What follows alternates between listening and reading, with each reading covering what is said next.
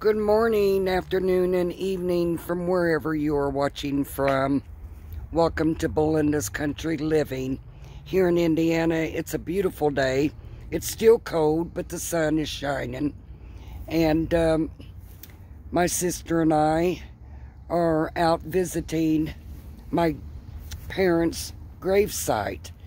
Now, I don't know if any of you out there is superstitious or whatever the word you would call it, but I have tried 4 times to take this video and something always happens. So I don't know if Mom is talking to me and my sister or what's going on, but this is the 4th time I'm trying to do this video, but each one I have taken has failed to record. And so I'm going to turn you around here, and if this doesn't take this time, I'm telling you, I'm done, because something is telling me not to do this video. But I'm going to turn you around, and yes, it's recording, so I'm going to turn you around and show you the gravesite.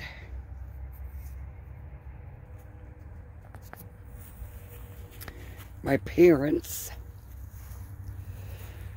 Kenneth Vernon Spencer and Reva Ethel Spencer. They were married February 19, 1949. And I'll give you a little history. Raised 9 children. Mom never drove a vehicle in her life. And she was one of a kind. She was a homemaker. And as my sister just said, she was one of a kind. And most mothers out there are one of a kind, trust me. She was just something. You couldn't ask for a better mother. She was the one. She was the glue that held this family together. She didn't have a easy life. It was pretty rough. Pretty rough life. My father, God bless his soul, he was an alcoholic. He could be abusive at times, but Mama always prayed every single day. She feared the Lord. She was a Christian woman. Never believed in divorce. She never did believe in divorce. And I always said to Mom, Mom, why do you put up with it? Yeah. And she always said, 9 children. Yes. And she didn't believe in a divorce. And all of us kids were grown and gone. But she always prayed. And she always said, the good Lord says, pray for your house and they will be saved. Well, she was right, because Dad turned his life over to the Lord. He stopped his drinking. He was a wonderful person after that. Mom, every day she would get up and she would write a letter to the Lord, and she would date it. She prayed every day, but that wasn't good enough for her. And she read the Bible 7 times through her life. That was my sister. As she was saying, Mom read the Bible from front to back, back to front, 7 times. Whenever you went into the house, if Mom was sitting, she was reading the Bible. And if you wanted to know anything about a scripture, a certain verse in the Bible, all you had to do was ask her, and she would take you right to it. She knew it. I would call her at times and I'd say, Mom, can you tell me where in the Bible where it talks about a certain thing? And she would tell you. go right to it. Or just tell you. She didn't have to go to it. She would tell you all about it. And if you had problems, we always took our problems to Mom. And she would say, take it to the Lord in prayer. And He may not answer you. She always would say, Belinda, He may not answer you tonight or tomorrow, and it may be years to come before He answers you. But He's there, and He listens. And He may give you an answer, and you just didn't realize that He gave it to you. So I want to say to all of you out there that has lost a loved one, it is a very hard thing, especially around the holidays. But every day is a hard day, especially when you have a mother that was the most precious thing in your life, and she was your friend. She was your counselor.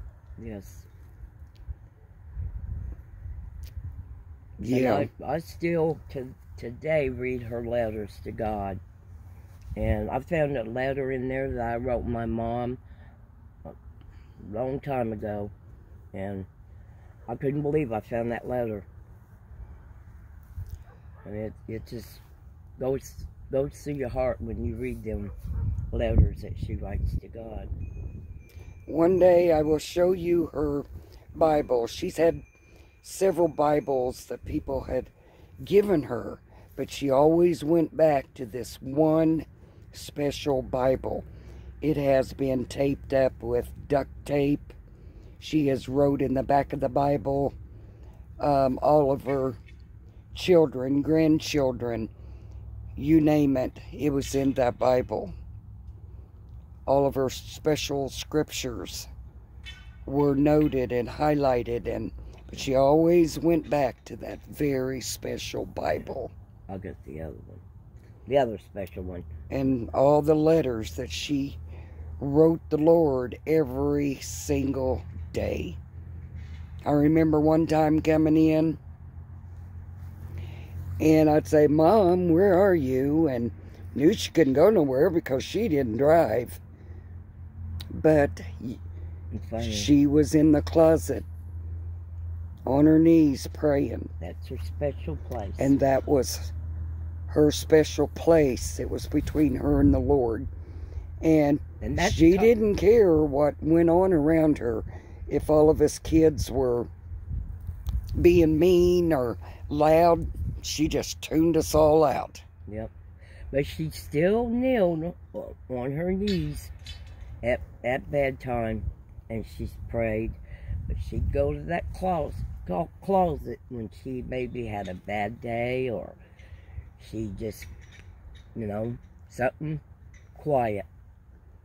She always said, take it to the Lord in prayer. Mom, she loved hummingbirds. She just loved life herself.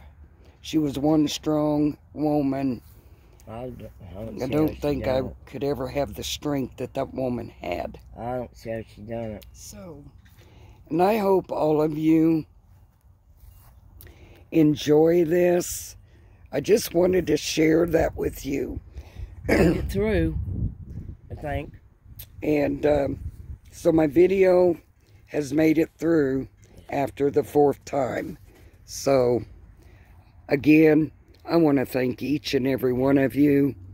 And if your heart is burdened, as my mama would always say, take it to the Lord in prayer.